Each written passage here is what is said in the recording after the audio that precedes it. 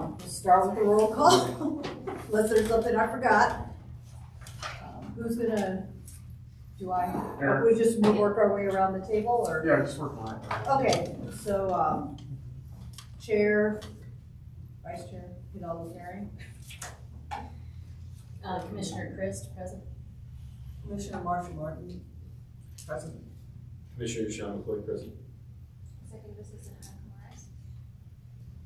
Compliance Manager Tracy D. Francesco, present. Lisa Gallner, Regional Manager. County Supervisor Kennedy Daniels. And I'm going to jump in. I'm going to introduce Lauren Seeley, who is the new Assistant Director for the Longmont Housing Authority that we hired. And so that was the position that you all approved in the budget. I'll let Lauren talk a little bit about herself, but quickly, Lauren worked through the county, worked for Boulder County Housing Authority. Lauren actually, uniquely enough, was appointed by the council to be four of you on the Housing Authority Board. What she's doing is, so she is now resigned from that. Lauren? Well, we can go after we finish the roll call. Okay. Or we can do it during the workshop. Yeah, so Lauren Selly, Assistant Director. Carol Dominguez, Interim Executive Director. Molly O'Donnell, Housing Director. Tim Hall, Assistant City Attorney.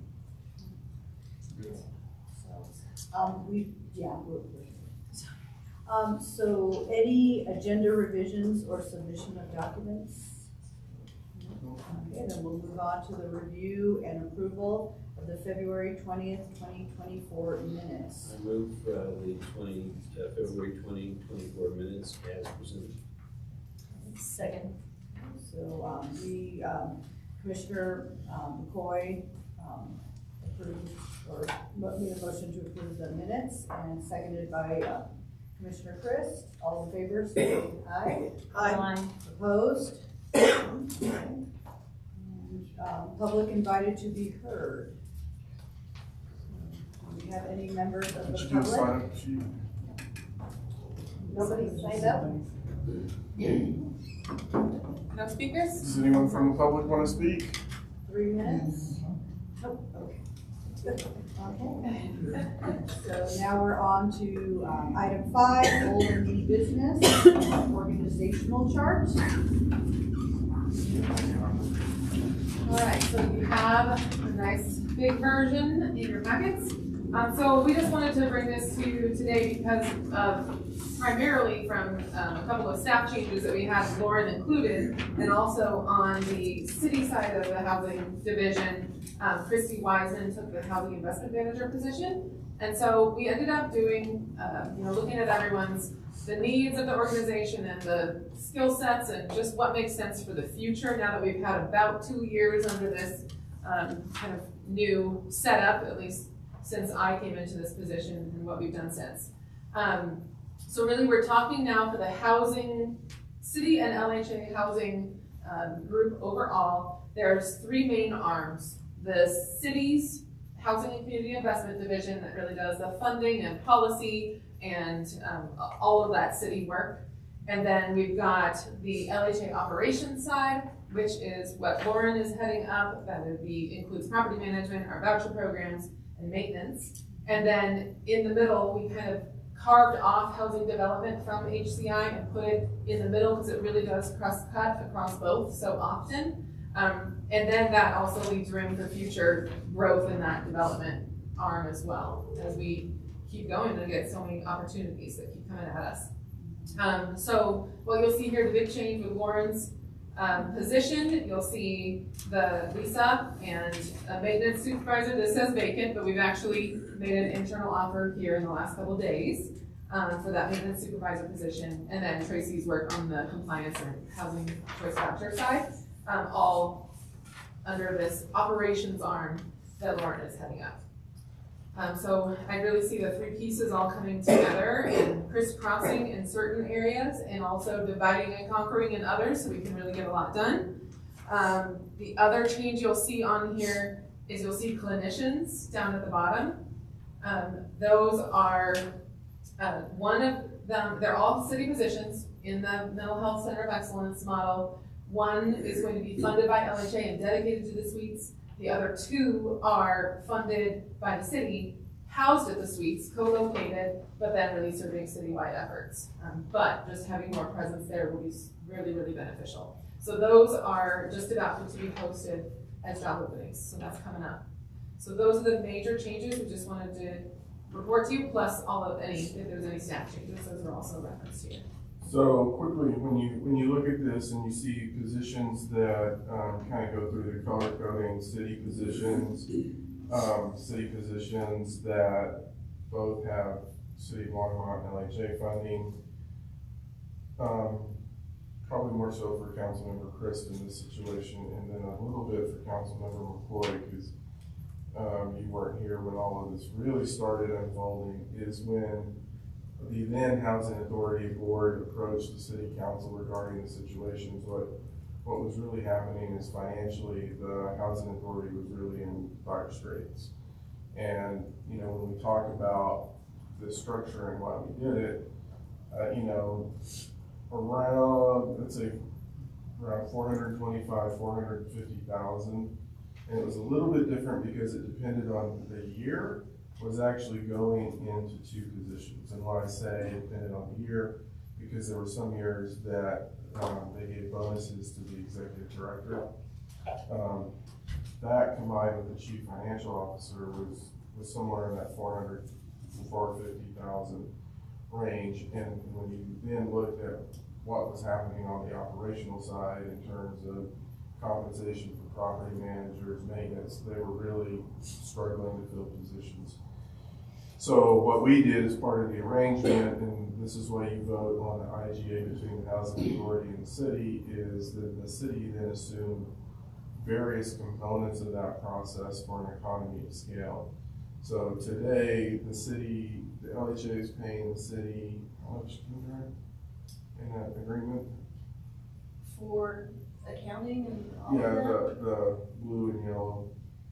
it can end up being probably about $400,000 For, between all of the accounting staff and all of them. well, but not the direct staff, just like Molly, myself, and Deanne. And It's a little over 100,000, so it's Yeah. about 135,000. so what we were able to do is then take the executive expenses that was really in the neighborhood of 400,000 and pare that down to 100,000, which then allowed for 300,000 to then be used operationally, which then directly pays for, on the financial side, when we took over, they basically only had a chief financial officer and really didn't have the separation of duties on the accounting side, which is why we were failing many of the audits.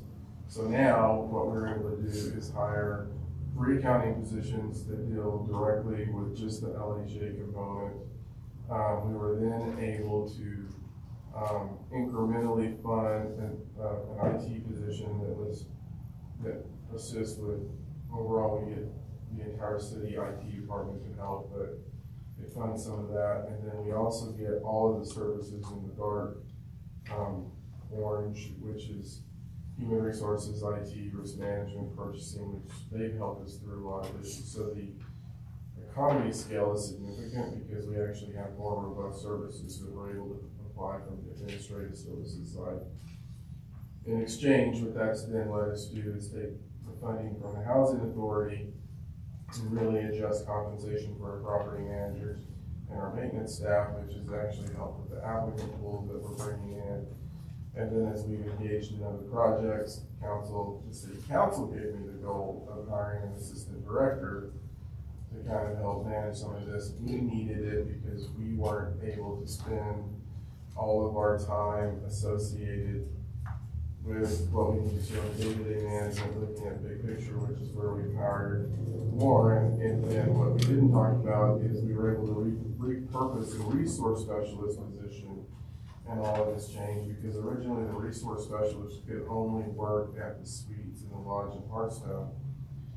In the moves that we made, the resource specialist actually can now work across the portfolio of all the properties. So what you're seeing is significantly more resources being brought to bear in terms of the operations of the Housing Authority. And this gives you a sense of where we all sit and how we work together. You see a lot of dotted lines, and so really, I mean, but for the connection with the city, these resources aren't in play for the housing authority. This is really what it takes to give it what it needs, and we even need more to grow, but that's. For So now, should I stop to let the record show that Commissioner Yarborough is here? Are you here? I'm here. Okay.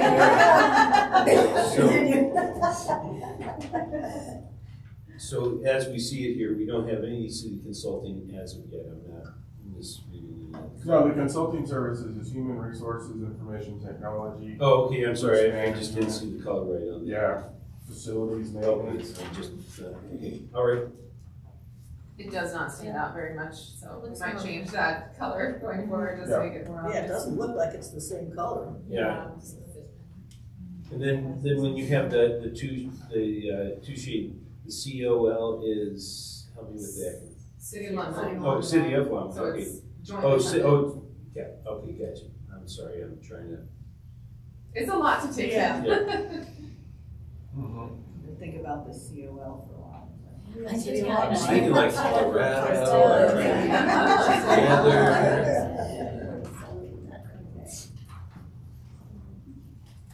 Oh, this is, I was saying to Erica, when I've had to put things like this together, I'm like, and then this person's name is so huge, it's, I mean, I'm just impressed. It's something else. It's really, it lays out well. I think it's clear for people to see, and it shows how we use our resources from everything clear over here from Christina Pacheco to, Judy Marsh and how she's wrapped into it, and Sandy and Zach. It's just kind of impressive to see the different areas of Longmont's, upper management and services, how they tie into this in such interesting and intricate way.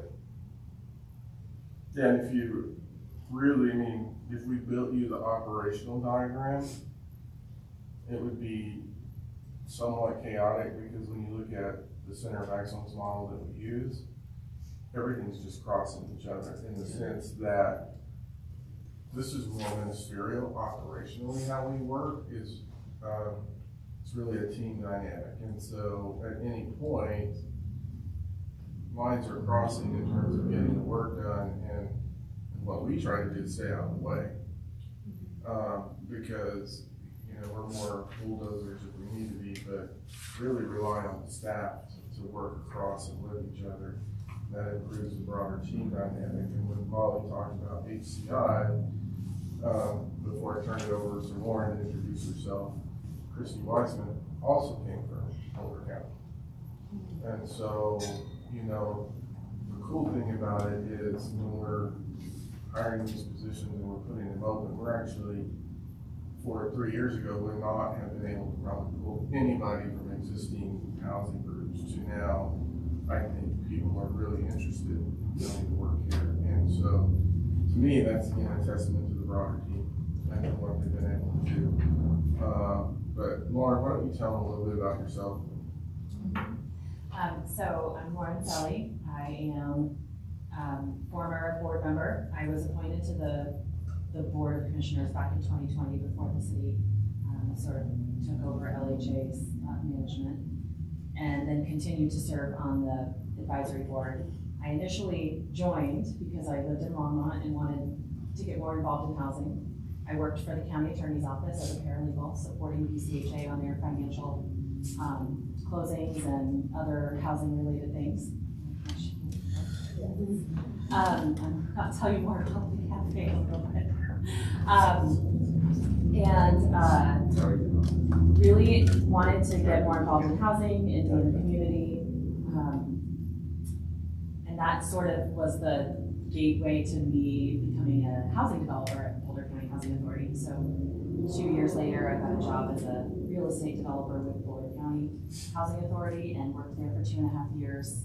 Built the spoke, so I did the financial closing on it and then turned around and closed the actual building, which was really cool.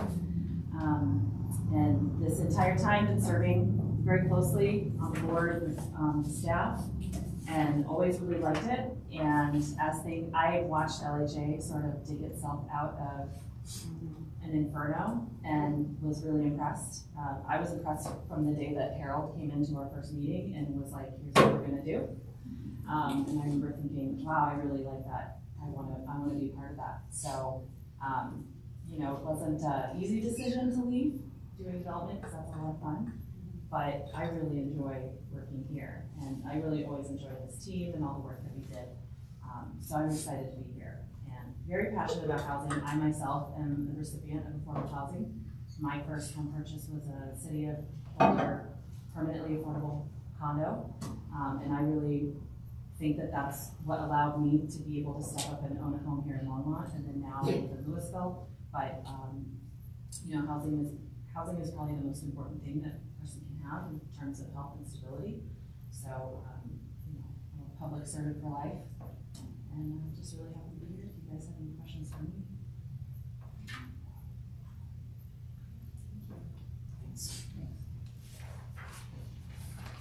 Good with this item, unless you all have any more questions about craziness.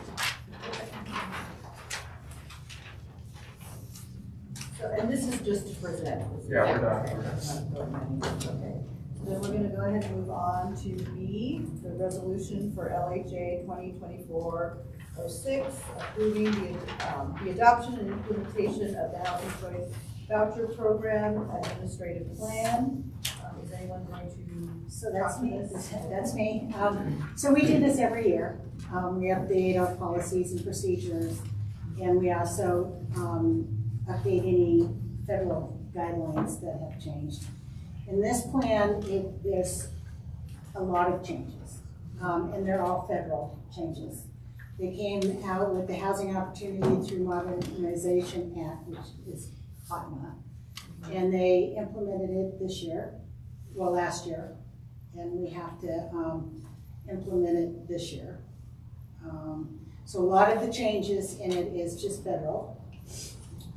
Some of the highlights of HOTMA is the way that we calculate rents is changing. The amount of medical deductions that we give to elderly and disabled, and the annual adjusted gross income, how we decide that.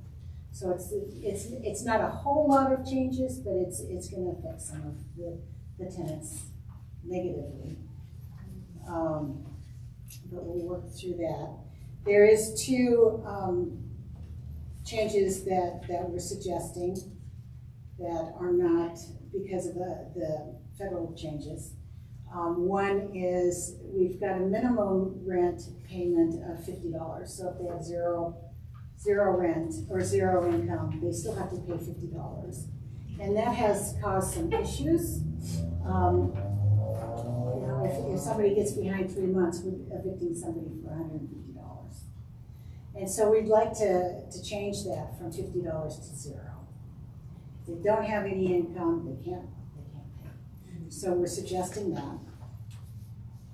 The other suggestion is. So let's clarify, when Tracy says we're evicting, it's not the housing authority, because when individuals have a voucher, they're with private placement with landlords. And so we're paying the landlords our component of the rent, which may be everything but $50. And we have seen occasions where people have been evicted literally over $150. And our PVVs are the same, our project-based vouchers that are at the suites or at Fall River, they also have the $50 requirement, so that we're suggesting that goes down to zero. So the city would cover, or LHA would cover the $50? Yeah. Just included in the payment? It'd be part of the half payment that we make. I think part of it gives us the ability to go to zero. We don't have to go to zero, right? We would if their income is zero. If their income is zero, but A lot of times their income could be so low that they have to pay utilities that it brings it down to zero. right. So paying the $50. So it's the evaluation that lets us have that option. The other thing that we've seen in terms of working with individuals is, Tracy and I do a lot of this actually, as individuals' income changes, they need to report both increases in income, and they absolutely should report decreases in income because it lets us reevaluate it. We've had situations where people have had significant life events, a car accident, where all of a sudden, because of that, they then get on unemployment because their accident is not allowing them to work. Then there's a period every year with unemployment where then there's a weird lapse. And so we routinely see issues where people can go to zero midstream, and it gives us the ability to work with them. Yeah, and under the HOPMA, we now have a hardship. If their rent is, let's say, $100 and they've got medical problems or they've got some life event that throws them off kilter, and they can file a hardship request, and then we can look at each one individually and lower the rent for a couple of months, and look at it on an individual basis. So you lower the portion that they are required to pay. The That's the correct. landlord still gets what is due to them, yes. Yeah, so that we can lower their rent during that period of time. Excuse me. So what forms do they, I know they can go in the office and say, hey, I've had this tragic event and I'm not able to pay my rent this month or maybe for 6 months. Is there a form what is the process? We will develop a form. We're not going to, we had to pick a date that we started implementing HOPMA, the housing, and we picked August 1st. Okay. So we will be prepared for these changes come August 1st. And hopefully that would be like a part of this, would that be a part of the system we were talking about before, where if they go into the system and say, you know, I'm requesting blah, blah, blah because of this event, and then give me 6 months or whatever, and then you all approve it throughout the system, because I think that instead of them going back and filling out more paperwork and, you know, it can be a lot, you know. Can that do that? So We would have, it would be every individual. It would be, you know, looking at each individual situation. Hold on, this is different. So I think what you're talking about is the CARES program and the grocery tax rebate and all of those issues. Under the definition of the CARES program, as long as an individual meets criteria and other programs, they are technically able to be in the CARES program. So that's more on the city side of the house, where I'm working with Jim and Sandy that technically anybody that receives a voucher or lives in an affordable housing property qualifies for our CARES program. Now, it's a little bit different in that, so take Village, Just a village. Village on Main. In our properties, they don't pay utility bills. Okay. So as part of our CARES program, they won't get the utility reduction because there's no utility bill. They will get the rebate that we give on the grocery sales tax piece. And so when talking to Jim the other day, we just need to download all the participants and those that live in Longmont and convert that into the CARES system. And that's the first wave that we're going to go through internally. Then I've also started talking to Jana at the county, because we do know that a lot of the county residents on HCB vouchers actually live here too. And starting a transition of getting people from these programs into the city side of the CARES program. So yes, the answer is yes. There will be a migration that once you go through their process, we're not going to take you there. Okay, that's the main thing. That's what I wanted to make sure. And I understand you still will be requiring some type of form if they need emergency assistance, right? Okay. Tracy, how long do you think the process will take if there's an emergency? saying? Well, if it's an emergency, it will be a high priority. I think I put in, that we would make a decision within 7 days. I don't have it in front of me, it could be 10 days, but I think I put in a week, 7 days. But it will be quick. But we make a decision. And they can also, we've built in that they can also, after the initial 90 days or whatever we approve, they can ask for additional time. Any other questions? There was one other thing that, besides the rent, or the rent being down to, the minimum rent being down to 0, we also asked for birth certificates at the time of, when they come in and apply. And we want to eliminate that. HUD doesn't require that, and it's a burden for a lot of people to get birth certificates. And it opens up national origin fair housing issues, so we've taken that out. Well, we know they're alive, so that's all. Yeah. They were born. They were born. Sometimes we might need it for, verification of the child, new child, or Yeah, I get age. that. Yeah. Yeah. But other than that, we're not going to require it at. Was that reflected on here, on this side? No, See that? no, that is not on here. Okay. So you need the action on this? Yes. So, So we have a motion to move. I move LHA 2024-6. Second. Okay, the resolution has been moved by Commissioner McCoy and seconded by Commissioner Martin. All in favor, say aye. Aye. All opposed? Passes unanimously. Next, so the budget approval for the Briarwood Cambrio. Yeah, before Molly gets into this one, again, kind of to catch everyone up to speed as well.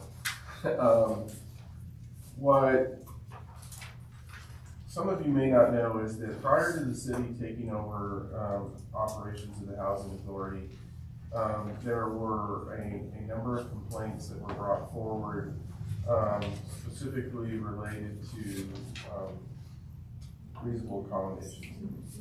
And so HUD began a process of looking into the Housing Authority. At the time, Captain Fedler and myself were invited by the Housing Authority Board to come in and be part of the conversation with HUD. And what ended up happening was that the Housing Authority at that time was put under a voluntary compliance agreement. And so really that's, in layman's terms, the first step that they take before they take you to the next level of receivership and other issues, which we've said before. A year or 2 years later, when we were talking to HUD, they were about to call us to do this. So as part of the voluntary compliance agreement, they set out a number of things that we needed to do, of which we've done 99% of them. And the last piece was really the accessibility issues associated with the property. You all, in your capacity as a Housing Authority Board, and also the capacity of the City Council related to the,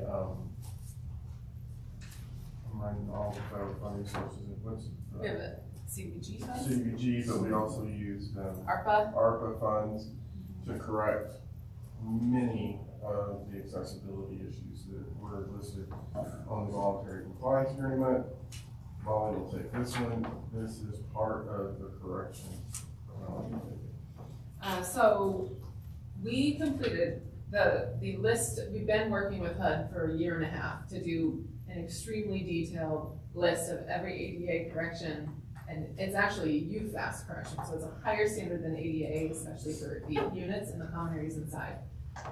We've been working with them for a year and a half with a third-party consultant to verify everything, get it accurate, correct, and then we made corrections in that first year, and then every year we showed them what we've done and photo verify and all the things.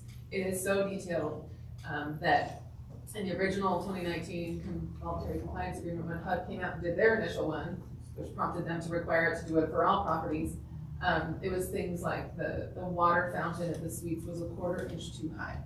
The dumpster at Briarwood is a 1/2 inch too high. It is so incredibly detailed. So that's what we've been working on for 1.5 years with HUD and our consultant. And as of next week, we will submit all of the final reports to them. Following HUD's direction, we expect them to sign off, and that would be the last thing the last item in the voluntary compliance agreement where they can say it's complete. In the meantime, we're still actually making corrections too. So now we're in year 2 of the corrections. So with the CDBG funds and the ARPA funds in the last year, we've completed, I think it's about $160,000 worth of capital improvements at the properties. It was primarily concrete work, which the biggest ticket items on the list, which is really helpful because a lot of the smaller stuff we can do in-house, but we really needed help to do those big ones. So the biggest improvement made was almost $26,000 ramp at the Briarwood Apartments, which is up here behind the old LHA office at 1228 Main, and or Kim Park. I think Briarwood's at Kim Park. Anyway, $26,000 to redo this ramp because it's a 2-level building and the ramp goes down below grade, and it was a big deal. Now that we have that in, we actually we didn't do handrails at the time because we've got concrete, like half walls, but coming in now that we've done that work, now we need to put handrails on top. So we have the same contractor that did the concrete work. He's provided us a quote. We got several quotes in accordance with policy, but he's ready to do the work. But we cannot give him the go-ahead on the contract because we need a budget approval from this board because it was not included in budget. And that really is a front funding through the LHA general fund because I've got some CD funds being released. We've got some swaps of funding happening, and I would come in and modify that CDBG CV award to accommodate this. So it's more of an approval to have it be in the general fund for a temporary period of time while we can bring that funding in and reimburse. So the total for the handrails is $21,740, but at the same time, there was another newer issue identified with a landing on one of the end of the ramps, and this concrete contractor could do that work for us at the same time. I have to still, I have to put this would be subject to an approval of ARPA funding to bring that one in. But what I would like to do for now, because it's something we have to do to get HUD to sign off on it, if we could wrap that in with the budget approval, and then we'll come back with the plan for what the grant funding could be. So that one may end up being a cost that we bear if I cannot get that funding. I'm quite sure I can, it's just not as solid as the handrails. With the ARPA? Yeah. I've just got, on the city side, I just need to look at interest earnings to see where we are. And then you all have given me that direction that in this instance I can use interest earnings for this. And so we've got to go through the exercise financially. Okay. Swaps. This is under concrete. More concrete work. Do you know how much it's going to be? $7,800. It's a complex area to work in. So handrails are 20. the handrails are $21,740, and the handrails I know I have the funding for. We just have to make moves, and assuming this all assumes that council approves that in an action plan amendment. So there is some steps to be taken and assumptions that things would come forward. But even if those grant funds do not come forward, then we would have to take care of this somehow. And we would just work to find another grant source to bring it in if these ones don't work out. And that would happen administratively, correct? Yes. So once this is approved, then how? On the ARPA So, side. on the ARPA On the side. ARPA side. Okay. For any changes to CDBG, we have to send it through council for an action plan amendment. Okay. But there's steps to be taken there. So there are some assumptions here. Either way, LHA would have to figure out how to pay for this. I have a plan in place that is subject to future council approval. And if not, we would go to a plan B and try and figure it out as well. So the entire request at this time would be $29,540. I have a question. So you mentioned a consultant. So what exactly is the consultant? He's a civil engineer, and he's a retired civil engineer, started a specific ADA consulting firm. So all he does is go around and he works primarily with school districts, they do all of the same work that we do, massive lists of corrections and monitoring that they've been completed to standard. So he was hired after we saw that we needed all of the reasonable accommodations. Yeah. And Well, not for reasonable accommodations, just physical alterations. Okay. But HUD required us to hire a third-party inspector as part of the CA. Yeah, I mean, when you see a half-inch here and a half-inch here, I mean, when you get hit with reasonable accommodation issues, and they come in on a voluntary compliance agreement, They were coming in hard. They come in hard, and that's the piece. And to Molly's point, the UFAS standards are more significant than ADA, and then part of the UFAS that I didn't touch on actually came in as part of Fall Rivers project, because, and again, this was before we stepped in, when they did Fall River, they needed 6. They built UFAS 4. units, and they were wrong, and they weren't built correctly. So as part of some of our other projects, when we look at Chrisman and some of the others, we also had to agree with HUD that we would add more UFAS units in those other developments to offset what was missed Which at Fall River. Aspen took care of. Yeah. So we have corrected that. I will say, it is so clear that HUD was coming down with a heavy, heavy hammer in 2019. And we've been working on them since and showing progress and completing deliverables for them. And in our last conversation, when we were confirming exactly what had needed to go into this round of report, we said, we had a more open and frank conversation, and they said, yes, we can allow construction allowance of a half an inch on certain things. So they were starting to see us be responsive and take it seriously, and they are now being more flexible and realistic and just having more conversations about these items rather than the hammer. And so the consultant is looking at all the properties right now? Okay, that's what I want to make sure. Because I know how HUD is, so, yeah. Yeah. Yes, I mean, the good news is we're now getting grace. And that was what, in 4 years? It got signed in 2020. So it was signed in 2020, we've been working on it for 3 years, and it's just literally been 3 years. I mean, you all have been part of it, of just mind-numbing details that they've had to work on. So they've done a great job, and I think really we're 180 degrees from where we were, which is kind of a relief for all of us, I know. And so we have a large list for this building since it's built in 1990 and hasn't really had a major upgrade since. And we have our consultant is coming in at every punch walk, which we're gonna give you a tour of some of the work that's been done after this if anybody has time. We're bringing in that consultant to verify at punch. So every phase of construction that we sign off on, he is saying that it's good. So we'll have this entire property compliant by the end of construction. Did I get rid of popcorn seating? Popcorn is going.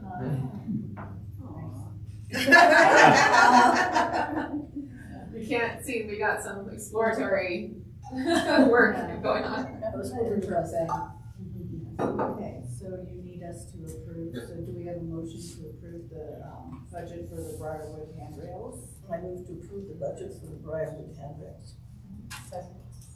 Okay, so Commissioner Martin had made a motion to approve the budget for the Briarwood handrails cost, and Commissioner Yarborough seconded. All in favor, say aye. Aye. Opposed? Okay, so the motion passes unanimously. So now on to the interim executive director report. Yeah, one of the things on this that I forgot to talk about, that we were also able to do is actually Tim Holt. So we actually have, you know, for the first time in the city's history, we actually have a dedicated housing attorney who handles both the LHA legal work and handles the housing work on the city side. And when we really looked at how much we were spending with outside legal counsel, it was insane how much was running through. We still use some of that on certain evictions just because it's really nuanced, but that was a big win, I think, just for both organizations and being able to have housing. The second thing is we have some items on this, but we also really appreciate your willingness to accommodate schedules based on what we thought may have happened Tuesday night and the movement of meetings. So we're not necessarily planning to go over this. And if you have questions, we'll be happy to answer those. But really allow you to have an opportunity to adjourn and then go through and get the tour of this facility. Yeah. One of the things that we thought is this was a really good, unless more, if you have anything you need to cover. One of the things that we really thought about taking advantage of this opportunity to move is really to give you a chance to see what re-syndication is all about and why we do it. So as we talked about this building, it was built in 1990. When the Housing Authority purchased it from the private owner, they basically just financed the purchase amount, not the renovation amount. And so obviously when you walk through the building, you can definitely see the age of the building. And you know, basic as the popcorn ceiling to, you know, how we do with the plants on the ground floor and the critters that come along with that and other things. And so this gives you a chance to kind of see the condition of the building before it's completely renovated, and then get a chance to see renovated units and construction and the process that we go through, and they can talk to you about the relocation process and how you're having to move folks to hotels and other locations. So at this point, I don't have anything else I need to cover. Lauren, do you have anything? Molly? So unless there's any questions on this, you all can adjourn and we can start the tour because we also appreciate the time. Well, hold on, commissioner comments. Do we have any commissioner comments before we move to adjourn? Sorry. Okay, no, you're fine. Go ahead. I move to adjourn. Second. All those in favor, say aye. Aye. Opposed? So out of kindness for our two people that weren't here, should we contact them and let them know that we adjourn? Yeah, well, Eric. I just hate to have them get here and be like, what? We can meet at an establishment afterwards. Right across the street. Right across the street. Well, I've got basketball game in 30 minutes, so. Who are you watching? Texas Tech.